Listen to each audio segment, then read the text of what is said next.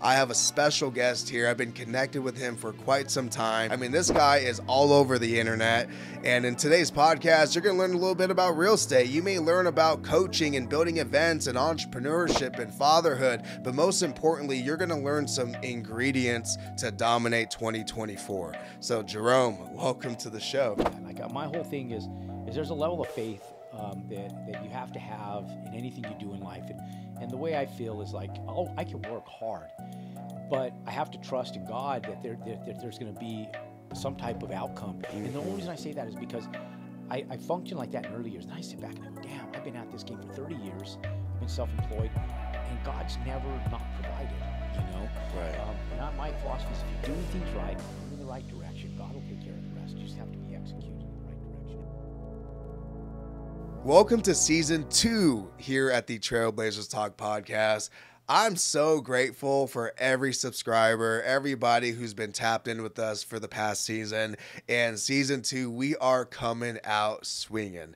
And in today's podcast, I have a special guest here. I've been connected with him for quite some time. You probably seen him on Ty Lopez's content. You probably seen him on any type of real estate ad, event ads, marketing, any type of event in Vegas, not any type of event, but real estate specific events in Vegas. I mean, this guy is all over the internet.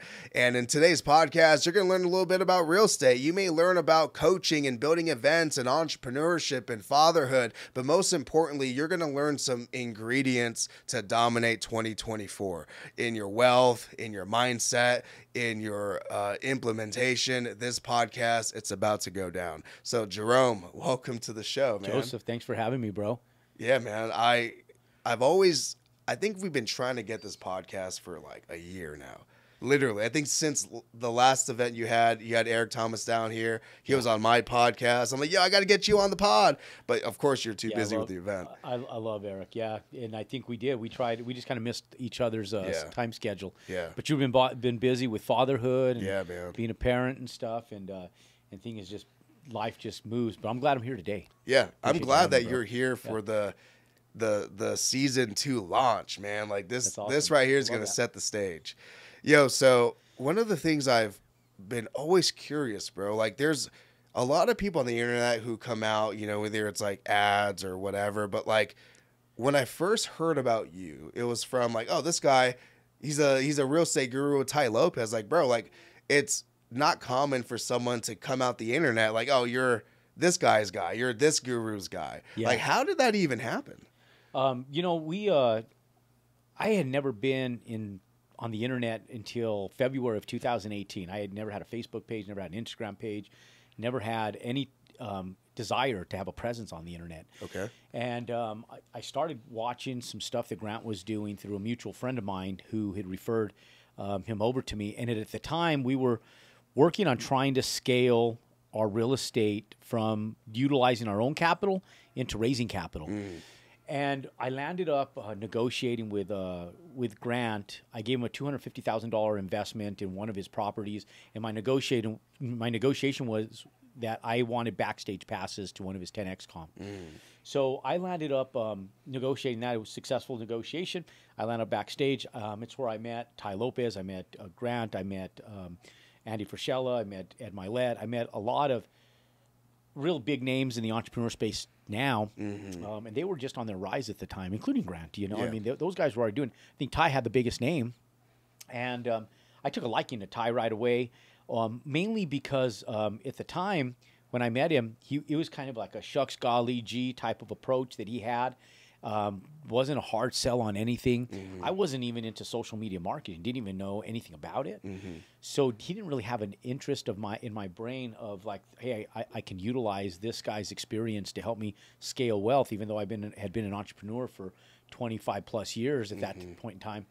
It was, but I knew that through proximity of the people that had the largest names, I could scale also my name. So I used their names as leverage to help me in earlier years, which we're still scaling it, right? But in earlier years to take advantage of. And the way I did it is most people go in needy of something. Right.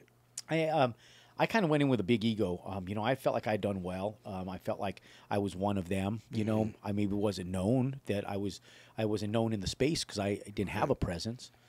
But I knew I brought some massive value. I had been self-employed forever, and we had been successful being self-employed. So I kind of went in with not a shuck scholarly attitude, but I knew I could bring some real value to them. So before I asked for anything from them, because I didn't even know what I needed from them, in all honesty, I just came in and gave them resources that I knew they needed of mine. And the reason I knew they needed because I saw what they were doing, and I was scared for them because it was being done wrong, you know, in the real estate space. How the acquisitions were being set up, they were being leveraged. And so all I did is I offered assistance to them for free, you know. And so I didn't ever ask them for any type of compensation. I didn't need the compensation. We were already doing well. You know, and I didn't even know what was going to turn out of it, in all honesty. I think sometimes people go in with a ulterior motive where they know, like, they have something that they want for themselves. I didn't even know what I wanted for myself, in all honesty. I just went in and offered assistance. Their attorneys embraced it. Ty embraced it. And over the course of a couple years, a relationship and business developed and grew, and that's how we became business partners in some of the real estate acquisitions that we own. And you know, and that it just came from a foundation of giving more than taking. And man, that you shared a blueprint. Like, I think those who build these really big relationships with big public figures and big entrepreneurs, they all have the same story. They all have the story of, I added value with no expectation, and just delivering value that they didn't have, going the extra mile, like with Think and Grow Rich, Napoleon Hill says, right? One of my favorite books. Like, do you feel like that's the best way to build these type of relationships? Obviously, it worked for you, but like, do you think that's a really good blueprint to leverage? I think it's different between relationships. It depends where you are in your life, right? So at that point in time, I didn't feel like I was needy, but I was actually needy in that time. I didn't know. Sometimes you just don't know what you don't know. And at that time in my career, I was lost in how to start raising capital. I didn't realize I needed to build a personal brand. I was very naive to it. Not naive in business, just naive to what I didn't know, right? So at that time, that was the best way to build those relationships, was by delivering that value. So once you have that value, people know who you are. Some of those the other relationships get built. Your time becomes narrowed, right? So you can't exercise 100% of all those relationships where you just add value. Otherwise, you're working for free, and then home suffers, right? Your business is at home, your family, your relationship at home. So I think just being a good person, like follow through is important. Not over promising. Actions always speak bigger than words, you know, in any magnitude. You know, like even like I was just at Ryan's office. Ryan and I have known each other for a few years. We've tried having dinners together. Our same thing like you and I, you know, it's just that I missed Ryan's call, missed him for dinner in Miami one time, and we've just never hit the nail on the head, like meeting up and talking, hanging out. But we've always stayed in communication, right? Like, I've always thought of him. I've always made him first of mind when I come to Vegas. I always reach out to someone like Ryan, you know, because I knew what he stood for. I respect what he's done in business. So the follow through and nurturing those relationships, as small as a text message might be, ways it's worth in gold. Because like for his event, when he runs his event, I would just, like, when I notice and I see an ad, I might not do it all the time. But let's say I open up my phone to look at my stuff and I see an ad and I know his event's that day. I'll say, bro, fucking crush it today. You know? Fucking crush it today. I'm rooting for you, bro. And because no one's doing that. So when I see something and I recognize it, I just try to let them know that I was thinking about them. You know, or if I see something, like I see someone say, bro, I saw your ad on this and this. Is that ad performing well for you? It's fucking incredible. Got my attention. I'll just let them know, like, what I saw from it. Just little stuff like that. And then over the course, it might take 2 years, 3 years, and then all of a sudden, the world aligns, right? So I think the biggest thing, like, I've done that with commercial brokers and real estate. In like 2008, I didn't buy an apartment complex till 2016, but I stayed in contact with these guys. When I had extra time, I'd go to lunch or take them to coffee, you know, and I became friends with them. And then so even though I hadn't done deals with them, they knew about me. I was telling them about my other deals. I heard about some of their deals.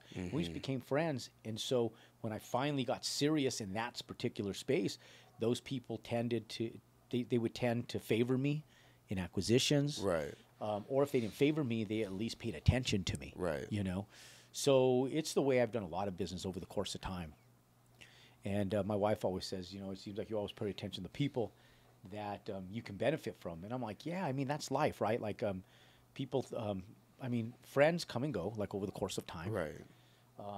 But relationships that you exercise are where they're actually built. Yeah. You know, like I don't know if they'll be one of my best friends. All I know is that in the moment, there's attributes I can deliver to them, and there's attributes from them that I can also benefit from. And that's kind of the way life is built. Yeah. I mean, I like that. I like what your wife said. Like, well, I liked where you put your attention to could either benefit you or wouldn't benefit you. Like a lot of people put attention to people that don't benefit them. Yeah. And then they live a really bad life. Like what you said, that's a game of life. Like I think it is a game. Like if you're intentional, like, hey, I'm gonna build relationships from people that I could get clients from, that I could add value to, that they could add value to me. There's nothing wrong with that. No, because I know that I've done the same. Like I know that someone needs me. Yeah. And I'll take advantage of them. Like I'll take advantage of sometimes even free labor or labor in general, just from good people that wouldn't otherwise work for me or be around me if I couldn't offer and deliver them some type of value as well. Right.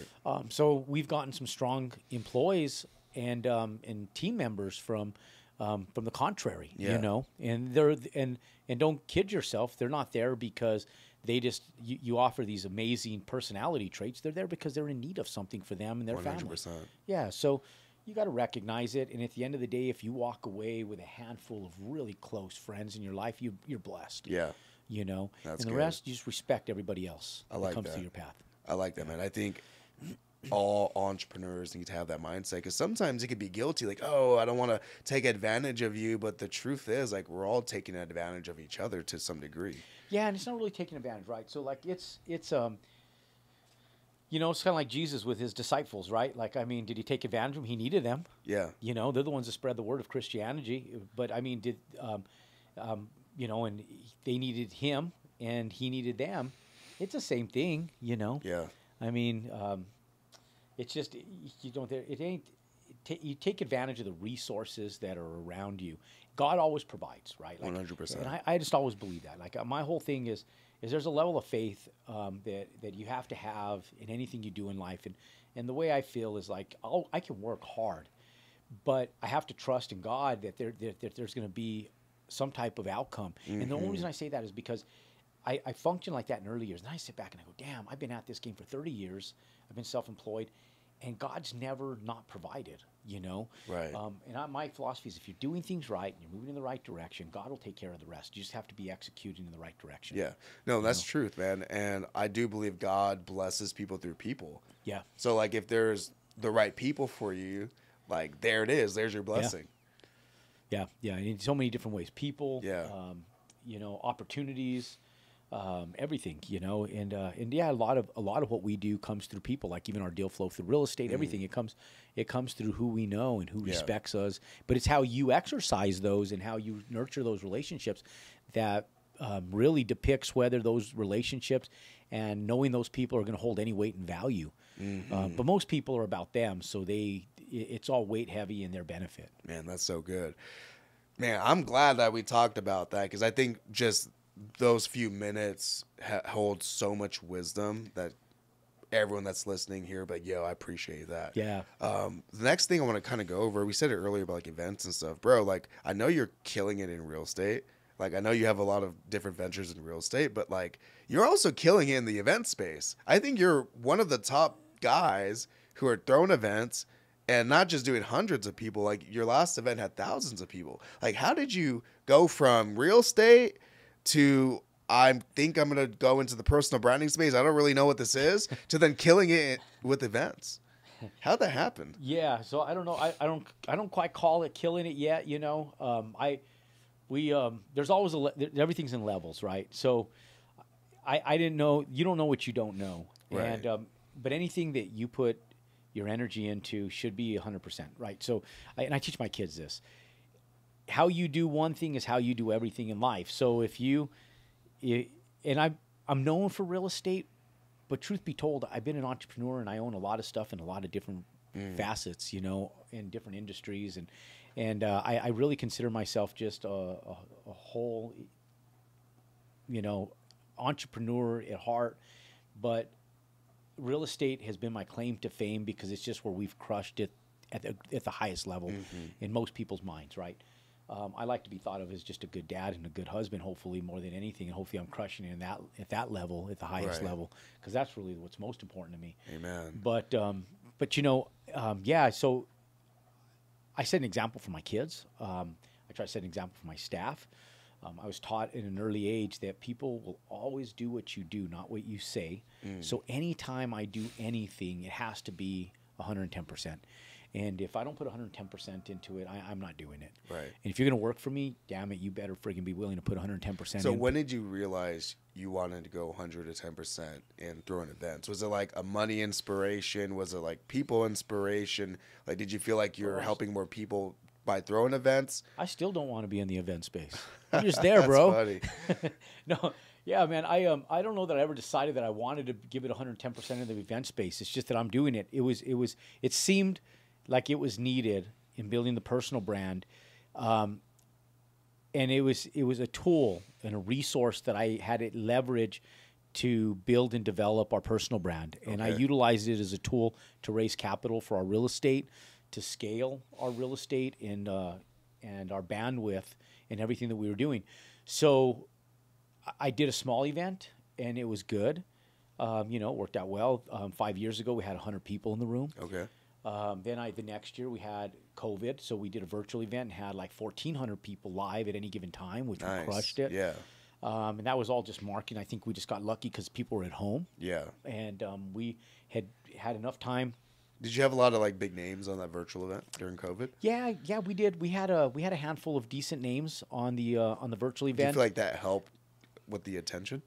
Yeah, I think it did, but also value helps too, right? So like you bring in a few anchors for the event space. Yeah. But those anchors are what draws people's attention, and then it's what you deliver that makes it most important. So then after that second year, you know, you have this community that you've built online that is worth its weight in gold, and that's the next year we go live again. It was a little smaller because it was still COVID, but we were ballsy and we went in and we pulled the trigger on a live venue, one of the first ones that happened. So this is your third event. It's our third one. You get the live venue. Yep. Okay. And that was 2021, and we had about 280 people there, you know, and then we're like, okay, and it still seemed like a small stage, and that's where relationships come in. Then I started reaching out to people that had big stages that I respected, right, and this is where proximity and people come into play.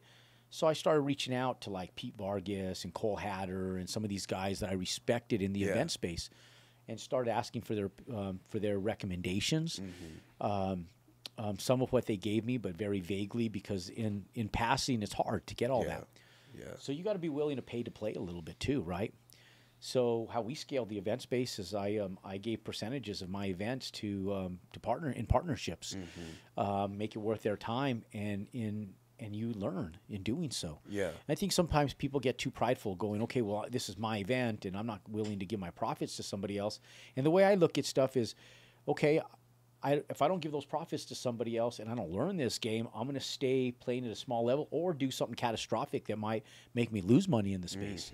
So why not just invest in the next year's event by investing in this year's event, by putting the right people in place that I know are the right people. That's good. And utilizing and leveraging their talents and attributes and paying for them to be able to do so. Yeah. Who are like these partners, or like, if you don't mind me asking, who are these partners that you partnered with that made a huge deal? Yeah, like Cole was a good strategic partner in the event space. Yeah. He had his Thrive event, and I learned a lot by just working with him. And plus, he also introduced me to resources. People like his event coordinators who, you know, it's Gal Whitney that actually worked for Tony Robbins for many years. That makes a big difference having those people. I mean, you get somebody who worked around Anthony Robbins and his big events for so many years, and then they're utilizing them for events. You know, it's easy. The event became a lot more palatable and easier to actually put on when you have the right people set in place. How you actually structure it. There is a business model in the event space of how you deliver on stage to really move people emotionally through the whole event so that their takeaway is massive. Wow. Right? So there's a whole formula to it. There's a whole formula to it. And do you feel like if you didn't connect with like Cole, like, do you feel like you'll be where you are in the event space? I get there, and I might have gotten there like where I was at last year, maybe this year, but I would have been running a year, maybe 2 years behind. I would have figured it out. I mean, that's still a big difference. And I would have got it, but you're always running a little bit behind. You know, I'm getting older. You know, I'm 49. I'm going to be 50 this next year. I don't have time to waste. So my whole thing is, you got to be efficient with your time. Yeah, that's good. I know there's people like Gary Vee, and he's like, "Oh, you got all the time in the world, man. It goes fast." Yeah. And so I'm sitting back, going, you don't have all the time in the world. You got to be strategic, man. You got to use and leverage your time. Wisely. Well, obviously, like for someone like you were financially successful before going into personal branding. Yep. Where in today's marketplace, a lot of people are broke as a joke, going into personal branding, selling air. Yeah, selling air, but like the amount of capital it takes to do personal branding, like to do it right, it's a lot, man. It is. It's a lot of money. Like how much have you invested? Like, oh man, I don't estimate. Like if you were to be like several millions of dollars. I mean, we're spending strong six figures every month, you know, on advertisement now. So wow. And are these ads pushing your events? Are they pushing courses? Like, what are they pushing? Everything. We try them for everything. Okay. So we would try cold market, just pushing out content in general, just giving out free content so that people would know who we are. We did that for many years with no ROI. You know, I think we're $1 million in ad spend before we even figured out how to make $1. Was the idea to burn money to figure it out, or were you trying to get an ROI, but it just took longer than a year? I don't think it's ever to just burn money without. I think sometimes you always want it feels an ROI, like that, though. But it feels like sometimes you don't even know. Like I didn't even know what my message was at first. You're trying to figure out your message. I know the ultimate goal is to raise capital, but like, okay, how do you target these people? How do you monetize them? Yeah. There's so much going on the back end that people don't even realize. Yeah. There's a machine, a well-oiled machine on the back end that people don't even see. Yeah. So it's not even just the ads; it's the labor, the payroll burn that you're experiencing between. Do you feel like there's more hands in the fire like now than what you imagine? Like when you first started, did hands down. I mean, I thought it was just like building you build turn on a Facebook page, right? Yeah, you put on a Facebook page and you build some content. If you just keep doing it long enough, because that's what a lot of these guys make it sound like. Like, hey, just keep putting out good shit and just you're keep gonna posting. grow. Yeah, just stay consistent at it. That shit don't work. You know, that's funny. And 5 years later, you have 10 likes. You know. Yeah. So it's like, there's a whole business behind it. The CRMs for the back end automation. I got 3 employees. I got 2 copywriters. I got 5 sales guys. We got a videographer, 2 additional editors. My videographer edits. We have I have a COO, a chief operating officer that manages those guys. I have a sales manager. I mean, there's a whole team. Yeah, so do you feel like it's safe to say, like, if you want to do personal branding right, you need to treat your personal brand as a company? Yeah, and we outsourced in the beginning. So people are like freaking out, going, holy shit, like I can't afford to do that. Right. Well, we didn't know, so we outsourced to third parties in the beginning. It's just that we outgrew in our scaling. Some of the small companies that made sense at the time just couldn't handle the growth of my expectations. Right. They could take a small personal brand and they do great as a third party affiliate that can work forever for somebody that's just hosting a small personal brand. It was never my goal, though. My goal was always to go bigger and always to be stronger and always to do things in magnitude. So as those companies became inefficient and we outgrew them, they're still friends of mine, but I started onboarding my own staff. Yeah. And that's, again, where relationships are important, because where did I get staff? When Ty Lopez and then were downsizing, I was poaching staff and people that they weren't getting rid of because they were bad, just didn't have a need for them in the moment. Right. So we were able to onboard good staff, Yeah. But, just like anybody, I had to pay, to get there, that proximity to those type of people through masterminds and everything else. Yeah, and I think what you just shared is really valuable, man, because again, a lot of people are still trying to figure out personal branding, but I think the reality is you need to look at your personal brand as a company. You do. Like, number one, Yep. you shouldn't be doing everything yourself. Yep. You Yeah, like, I see a lot of coaches or people in like different industries and they're doing it themselves. Like, it just drives me crazy. It's like, bro, you could scale Yeah. 10x if you just leverage. Yeah, and what's hard is just like any industry, there's a lot of bullshit out there, and there's people that don't really know what they're doing. They're taking people's money, and I got taken. You know, I mean, I gave a guy $30,000 to host an event for me, and I thought it was going to move its weight in gold. I show up, and I'm literally in the hood, just outside of Crenshaw in L.A. by a tire shop in this event hall, and I'm just sitting around looking around, going, okay. I mean, this place couldn't cost more than $1,000. Shitty lunch, filled with a bunch of quacky people. You know, 60 if there was 60 people there. Wow. And you know, and knowing now, you know, not knowing it back then, it was a good investment only because I learned a lot from that experience, right? But a total waste of money. Yeah. You know, great investment to learn the hard way. But a total waste of money. So you got to be careful too. And there's people that they can't afford to lose $30,000. You know, we chalk them off as a tax write-off. When you're young and broke, it's important that you make every dollar count. So when you're in situations where you're trying to make stuff like this grow, what's cool is when you're broke, creativity flows. Yeah. When you have money, Yeah. it can almost be a crutch because you leverage your money instead of creativity, and so that's a it bar. can affect you, or it slows your growth down. So, and you have to recognize it, right? And that's what I was doing in the beginning. I was just throwing money at stuff, going, I don't have time. I had to make time, you know. So part of our ability to scale came from me slowing it down, I stopped throwing just money at it. And I actually became very conservative, and I had to think back. Okay, what was it like when we were building our first businesses? We didn't have that capital. Like how do we get creative where this business stands on its own 2 feet without Jerome deploying money every month into this business to keep trying to scale it? And this was even after 2 years. Yeah. You know, I mean, it took me a couple of years where I was like, okay, and then once we figured out how to monetize it, then we were able to run with it. Yeah. You know, we're still on the infancy stages of running with it. You know, Infancy, bro. You're talking about 20 million with your personal brand. You feel like that's still the infancy stage? well, we're not there yet, right? So like that's the goal. I mean, Okay. we scaled from $1 million in just over $1 million in gross revenue. I think we did like 1.2 million in gross revenue last year, and then this year we're projected to do just under 5 million. Since we're sitting at the tail end of the year now. Yeah. I was hoping to hit over 5 million. Yeah.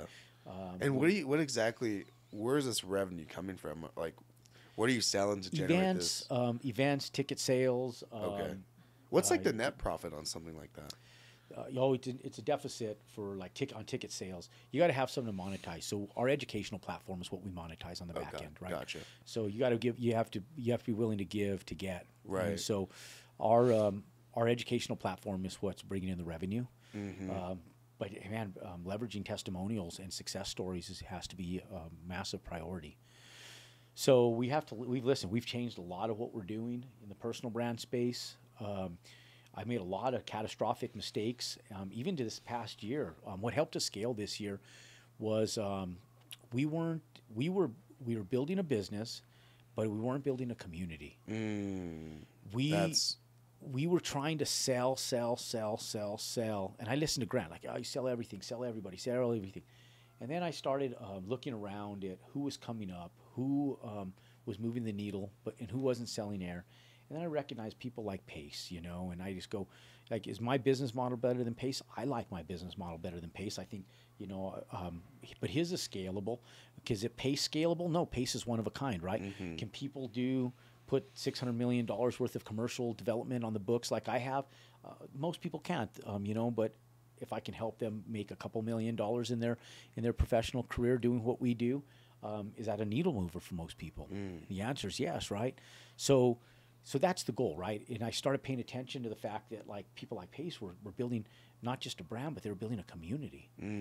So I had to change things. Instead of selling people, I said, okay, we're selling people right out of our community because we're trying to force them for like renewals and different things.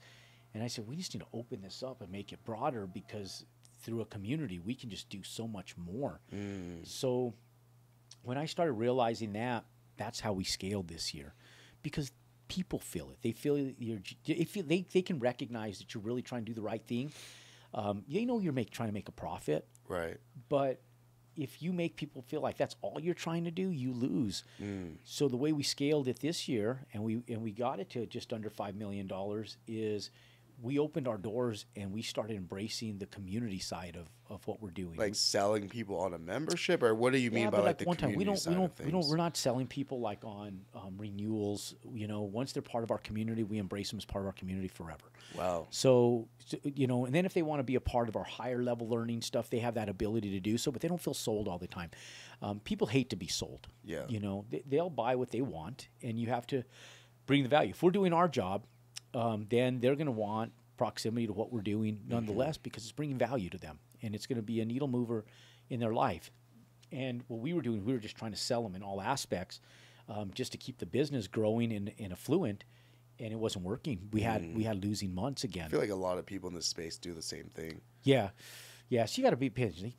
Look at like, and I noticed people like Alex Hormozy and these guys, where I noticed that they were just starting to give their courses away for almost nothing, you know? So yeah, I think Alex gives this stuff for free. Yeah, for free. Yeah. You know? So it looks like I'm drinking a beer. It reminds me of like liquid a Sunday. death, not beer. It's water, but it looks like beer. Reminds me like when I was a kid, my dad having a beer on a Sunday football game funny. or something, you know? So anyways. Man, that's good, man. So community was the breakthrough that led you to higher profits and just experiencing more like culture. Because I think it's easy in this entrepreneur self-development space to make it about a profit and to make it feel like you're just trying to make a transaction. Yeah. Well, yeah, I mean, you have to, because it's a business, right? Like, I mean, those people, their payroll doesn't pay for itself. I'm not doing this all out of the goodness of your own heart. You know, there has to be a return on investment. Your time is valuable, you know. So, but if you're building success stories, you're giving back, whether people are paying for it or not. You're giving back, because we don't have to do this. Yeah. You know? What was the difference though? Because like you had, you know, like what was the difference in terms of building community? Like what was that strategy what was that one thing you guys did differently? Yeah, it's retaining people. Like, how do you retain people? Like if you go someplace and you feel sold all the time, are you going to continue going back? Probably not. Even if you like the product, are you going to go back if you feel sold all the time? If I'm being sold all the time, no. No, because it's uncomfortable, man. Yeah. It's just it's uncomfortable, and I won't either. So turning it from where we were always selling and people felt sold to feeling like we made them. What we had to do is creatively structure the business where they came first. Okay, it wasn't our business that came first, and it was stupid of me to have even went down the wrong road in the first place. But it just goes to show that we as business and entrepreneurs, we're not perfect. We forget things, even that we were mentored in. And my mentor told me years ago. He said the more you give back, the more money comes in. So, you know, and he said, if the people you're selling are nobodies and you're a somebody, no money in the bank. But if they're somebody and their first priority and they're making money, then money in the bank. You got to make your people money. When you make your people money, you'll make money. So you just have to remember, like, when you build community, it has to be about them first, and then yours comes second. You know, if you make it about you first, then you put them second, you can't build community that way. But you can build community when you make everything you do about them. That's good, man. I think that's something a lot of people in this space need to hear, because again, although we need to make a profit as entrepreneurs, we need to also think about the people we're serving. We got to love them more. We need to care about them. We need to make sure they're winning. Because you're right. Otherwise, there's no money in the bank. No, it's not. And even like real estate agents, if you look at like a real estate agent, for example, I'll have real estate agents come up to me often and say, you know, hey, I'm a new real estate agent. Can you give me any advice? And I always tell them to learn how to underwrite. But I think the best advice, really, like for a real estate agent, is that they're not really in real estate. They're a salesperson, and they're a transactional broker is what they are. It's all transaction based. They're just trying to sell somebody a house to get a commission. And when it becomes about that, that's why the industry is under fire right now. By the way, the National Association of Realtors is under fire. Lawsuits like crazy. They're talking about dismantling it, and it's because it's a very transactional business. It's a very cold and very transactional business. The value for the end user just isn't there. Right. Because there ain't enough brokers to know what they're doing. So if you think about it this way, like commercial brokers are completely different. So a commercial broker, they have relationships. Everything is relationship based. 90% of what a commercial broker does pallets into zero. They only 10% of their transactions actually ever go through, and so those guys are true professionals. They specialize, and they're not just transactional. They have to be relationship based. So it's kind of like the financial world, right? Like if you're a financial professional in the financial world, that stuff's all relationship based. People have to like you and trust you. Yeah, no, that's so good, man. Relational capital is everything. Yeah.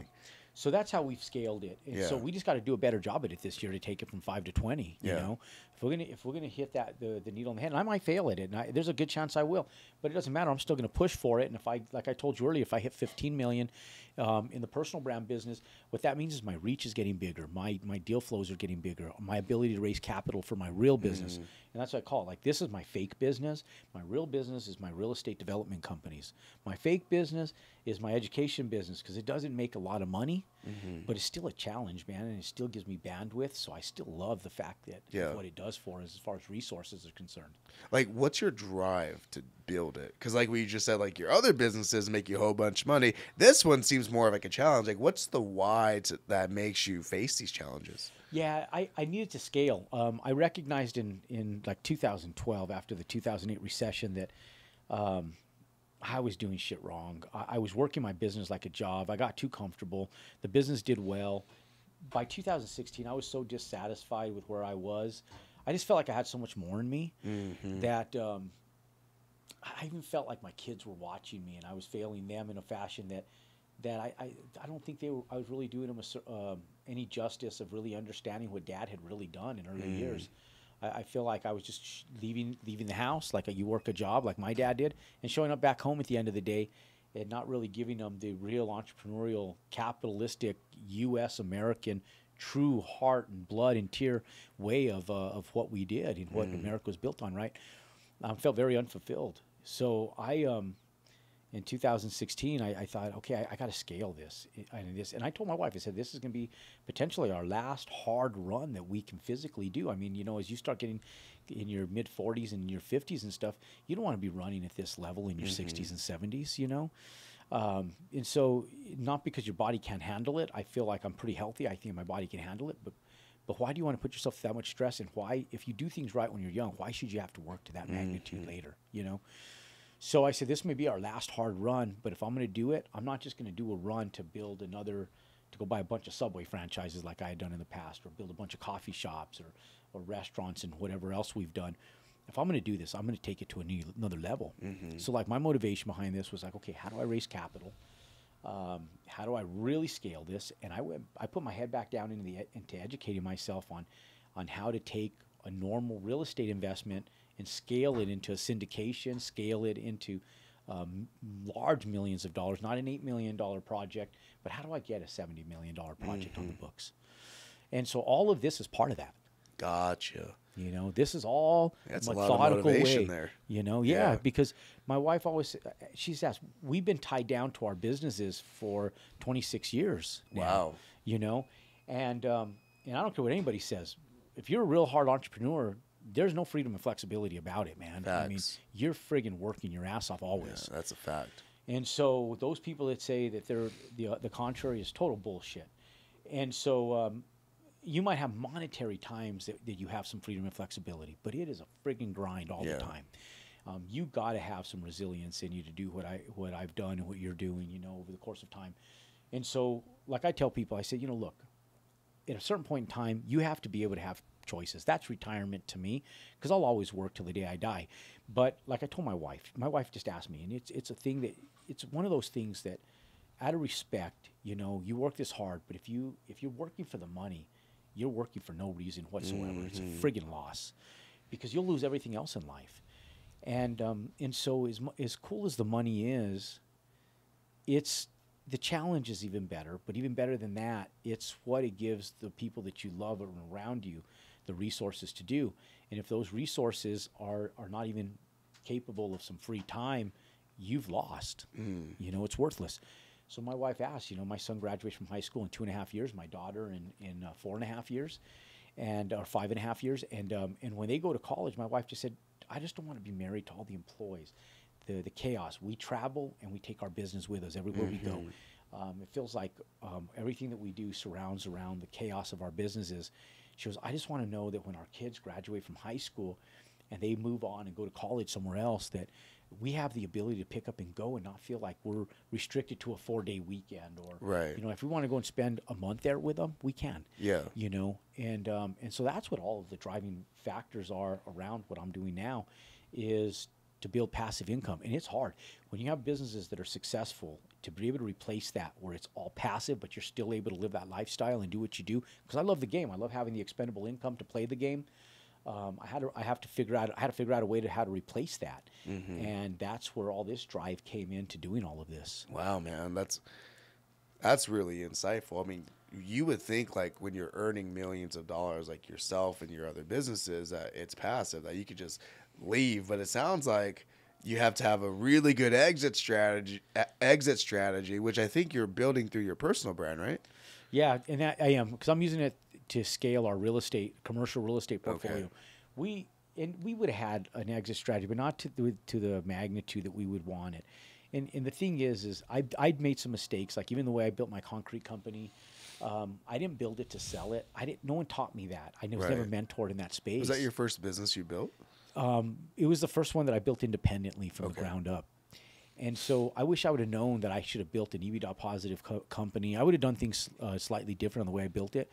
By the time I figured that stuff out, I was at a place where I was making so much more in real estate and other stuff that the value of my time being spent in that to get a larger return on the resale doesn't seem to make sense anymore, because I can get, if I put that much energy into my real estate, I can get a lot larger return on that. Got it. So I should have built it that way, but I didn't. So the thing is that I work too much inside of my business and not on the outside of my business and the structure of the business.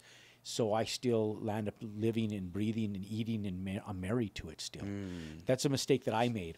I've learned otherwise since then. So now everything that I do is the contrary. Got it. That makes sense. So you know, you live, you learn. No one's feeling sorry for me. There's no violins playing for me. We make millions of dollars in that business every year. It's been the catalyst to everything that we do. And I don't feel sorry for myself. I wish I would, you know, there's some mistakes that I've made in business that I wish I would have changed and did in earlier years. And now you just you figure out how to reposition and do things different as you move forward and scale other businesses. Yeah, absolutely. Don't make the same mistake twice, you know? What was if you could say, what is the greatest mistake you've made in your entire career? The greatest mistake, I mean, I don't know how great it is. I wish I would have scaled earlier. I regret idling through the 2008 recession, and I didn't idle through it. When I say it like that, it sounds like I did nothing. I did a lot. It felt like I was idling through it.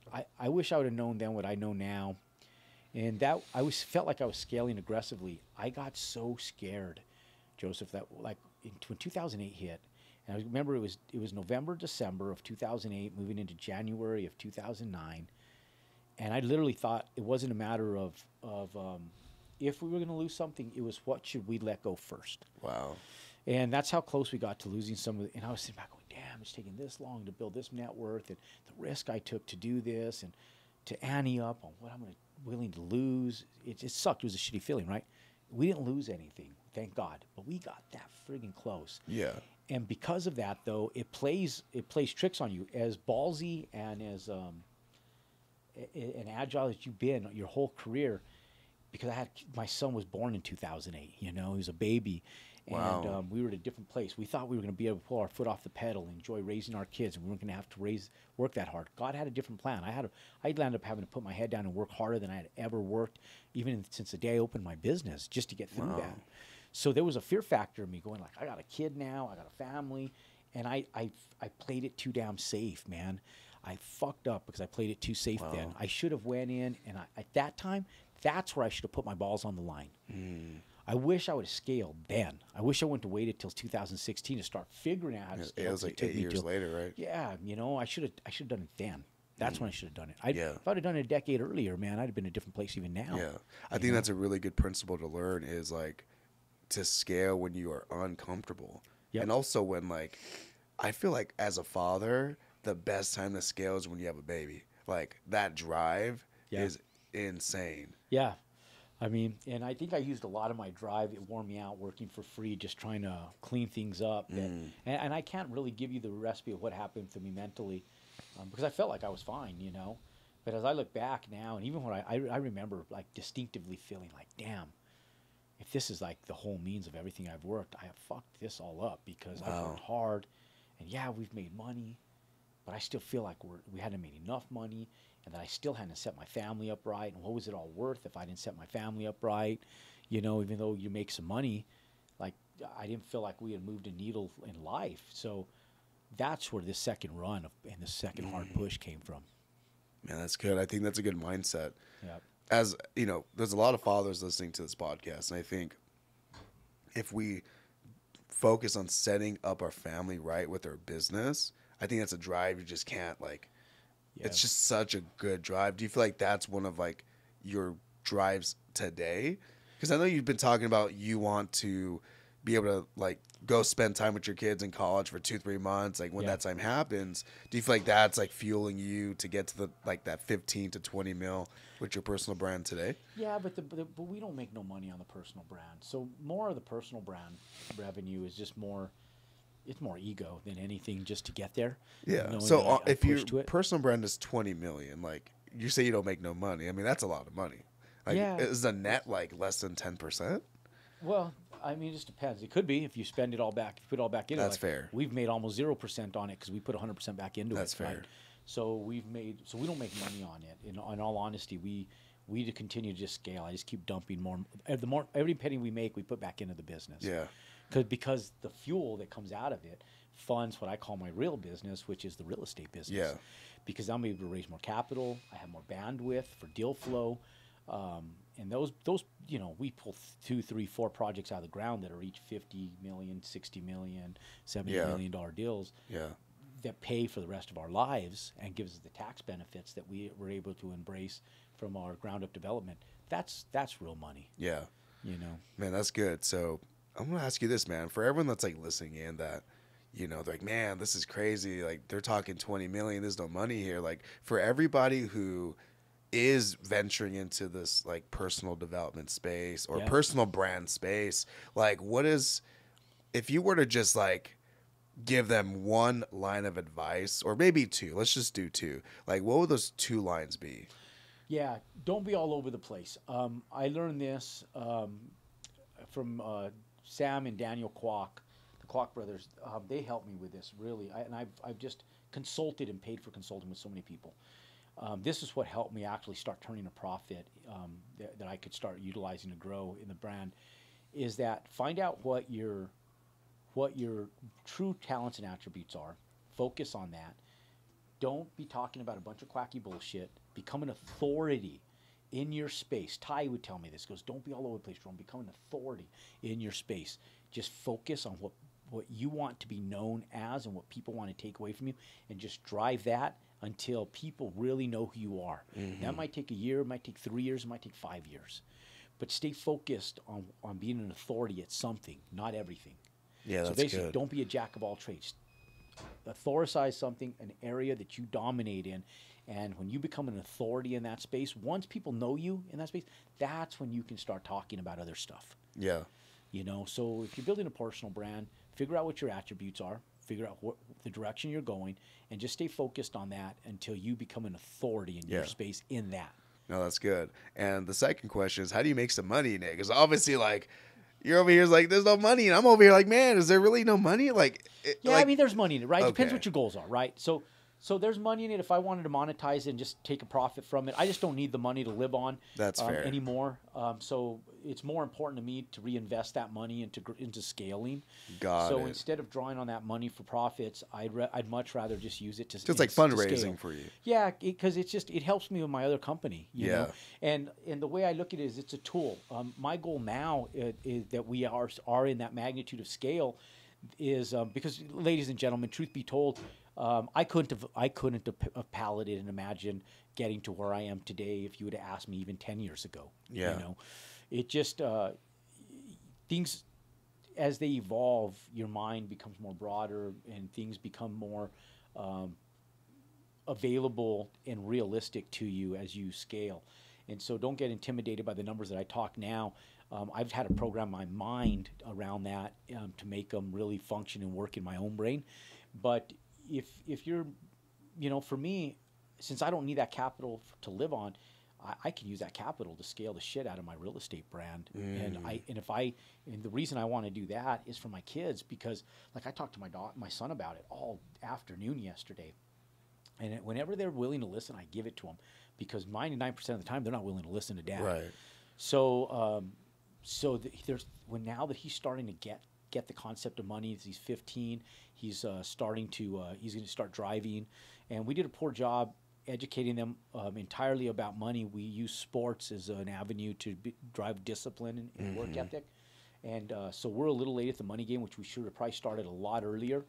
So even though they're aware of it, now we're really driving it home. So the personal brand it's taking so much development and time. I don't want my kids to have to do that. So I'm going to keep it going as long as my kids have interest in doing what I do, because it'd be a damn shame if I let it go out of selfish greed because we're wealthy and I didn't allow my kids to leverage what took me so long to build. So now I keep it, and I'm going to keep it going until they decide to do it or otherwise. Yeah. So it's important for me to keep scaling it. Yeah, I think definitely financial literacy is really good for kids. I mean, if you were to go back in time, what age would you start? What age would you have started this with your son? Yeah, and I mean, we started. I think, we just didn't want it all to be about money either. We wanted to enjoy it. I look at Grant, and I respect entirely what Grant's done with his girls. But damn, their whole lives revolve around this. I look at that. Is that healthy either? I want my kids to also have their own bench to sit on. So I want to give them that freedom. I didn't have that as a kid, but my parents didn't grow up. We didn't grow up wealthy. My parents didn't come from affluency, and my parents didn't have. So my parents gave to us, but we had. I don't want to call it garbage, but we had less than subpar stuff. So we didn't have the resources and scale to really go out and do greatness to the magnitude that I now realize we had the capabilities of doing. So I wanted to give that to my kids first, and give them the opportunity to lay their own path. But then I also want to be realistic in the fact that, damn, we have a resource path here that's a cash cow, and if you learn it, man, it's worth its weight in gold in more than one way. Yeah. So I want to make sure that I also educate them in it. Yeah. So it's time, right? Yeah. I don't know that I would have done any earlier. I think I think you can always do a better job as a parent. We all jack things up. We screw things up daily sometimes. Yeah. That's a fact. Just gotta love them, man. They'll figure it out. Yeah. They'll figure it out along with you. They're watching you, man. They're watching you. They know more than you think they know. That's a fact. That's crazy. Yeah. That's so true. So. Yeah, my son was like, "Daddy, you do this." I'm like, "What are you talking about? How do you know I do that when I'm on the phone?" I was like, scratch. If I'm on the phone, he's like, "Why are you always scratching your ear?" He's 4. I'm like, "How do you know this?" Yeah. That's funny. They get everything, man. Yeah. They're watching every move you make. Yeah, that's so good. Man, I know I wish we could go longer, bro, but I know you have a hard stop. And I want to ask this last question, and we'll wrap up the podcast. If you were to... Okay, I think I have the question. This is the question. If your whole existence in the world was completely gone, there's no trace of you, but a piece of paper with one line that's framed in the Hall of Heroes for the rest of eternity, what would that paper say? Oh, man. I think you would just say, life is short, get off your ass. because life is short, man. Yeah. Life goes by fast. I think of the last 30 years and how fast it's went by, and I just go, damn. When you have vivid recollection of everything that happened 30 years ago, and I look back and I'm going, damn, 30 years goes by that fast. I'm going to be pushing 80. Life is fast, bro. And so I just tell people, take advantage of it. Mm-hmm. Take advantage of it, man. I know you hear it, it sounds cliche, but it's not, man. You got to get off your ass. You got to make the best out of every single day. You got to push every single day. My staff probably hates me right now because it's the holidays and I'm on their ass. And I tell them, rightfully so. I tell them, look, guys, if I don't do it, no one else is. Facts. This is my job. Yeah. The company's going in this direction. If we're going to keep it going in this direction, we need to pay fuck attention to what we're doing, and we got to push hard. Yeah. And so that's all I would say. Man, that's a bar. I appreciate you sharing that. Yeah. And man, I appreciate you coming here too. I know you got to catch a flight soon. But I just want to thank everyone that's tapped in with this podcast. This is the first episode of season 2. So if you love what you heard on this podcast, maybe this is the first time you're watching us, make sure you subscribe because we have more fire coming on the next episode. And Jerome, my brother, thanks for coming on. Yeah.